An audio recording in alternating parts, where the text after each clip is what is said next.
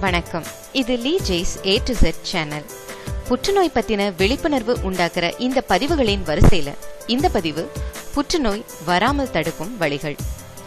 நவீன மேம்பட்ட பரிசோதனை முறைகள் இருந்தாலும், புற்றுநோய்க்கான சிகிச்சை முறைகள் இருந்தாலும், புற்றுநோயால் ஏற்படும் இறப்பு விகிதம் அதிகமாவே இருக்கு. இந்த நோய் வந்த பின்பு சிகிச்சை எடுத்துக்கொள்வதை விட வராமல் தடுப்பதே சிறந்தது. இந்த வீடியோக்கு கீழே இருக்கிற சேனல் ஐக்கானை கிளிக் பண்ணினீங்கன்னா புற்றுநோய் சம்பந்தமான அனைத்து பதிவுகளையும் தமிழிலேயே பார்க்கலாம். அந்த வரிசையில இந்த பதிவு புற்றுநோய் வராமல் தடுக்கும் வழிகள் என்னன்னு பார்க்கலாம். இந்தியாவில் 33% புற்றுநோய் புகையிலையால் ஏற்படுகிறது. பொது இடங்களில் புகைப்பிடிப்பவர்கள் விடும் புகையை புகைப்பிடிக்கும் பழக்கம் இல்லாதவர்கள் நுகர்வதால் அவர்களுக்கும் நுரையீரல் மற்றும் இரத்த புற்றுநோய் ஏற்படலாம். புகையிலை மெல்லுதல், பொடி போடுதல் ஆகிய பழக்கங்களை முற்றிலும் தவிர்ப்பது நல்லது. மது வகைகள் அதிகம் உட்கொள்வதாலும் கல்லீரல் பாதிக்கப்பட்டு புற்றுநோய் உண்டாகலாம். எனவே மது அருந்துதலை முற்றிலும் தவிர்ப்பது நல்லது. செயற்கை உணவுகளை கூடிய வரையில் தவிர்த்தல் நல்லது.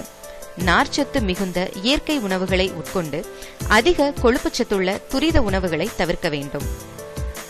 30 வயதுக்கு மேல் உள்ள பெண்கள் தங்கள் மார்பகங்களை மாதம் ஒரு முறையாவது சுய பரிசோதனை செய்து கொள்ள வேண்டும்.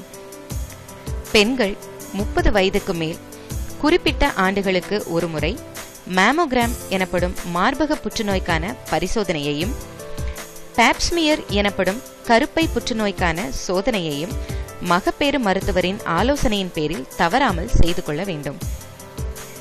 மருத்துவ ஆலோசனை இல்லாமல் எக்ஸ்ரே, சிடி ஸ்கேன் ஆகிய பரிசோதனைகளை செய்து கொண்டு கதிர்வீச்சு அபாயங்களுக்கு ஆளாகக்கூடாது. நுண் கதிர்வீச்சு அபாயமுள்ள சூழலை தவிர்க்க வேண்டும். இதனால் இரத்த புற்றுநோயை தடுக்கலாம்.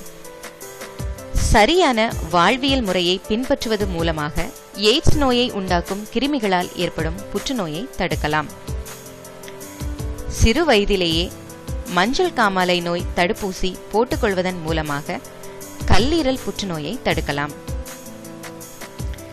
சுகாதாரமான சுற்றுச்சூழலில் வசிப்பது, சுத்தமான குடிநீர் அருந்துவது மூலமாக உடலுக்கு ஏற்படும் பலவித புற்றுநோய்களை தடுக்க முடியும்.